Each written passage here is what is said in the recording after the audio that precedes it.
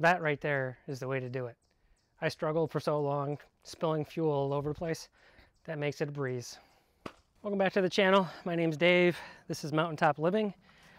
And this summer I decided to bring you along with me on some of my outdoor projects that may or may not include the tractor. Today we're going to be hauling out this this tree here. We're going to use the Kubota to haul it out, but I'm going to probably take it down in a few different lengths. And then if you look past that, there's another tree that I'd like to get out of there also. So stick around and we'll get right to it. And don't forget, on jobs like this, you need to invite all of your friends over so they can give you a hand. Unfortunately today, I've got my brother Dave and my other brother Dave. So we should be able to power through this pretty quick. All right, so I've got a few different lengths of chain. I got my gloves, my chalk, my tape measure, chainsaw, and helmet. So my first step is just to go mark out the log so that I have, you know, some 16-inch cuts. So I'm gonna tape the tape measure down and mark it off.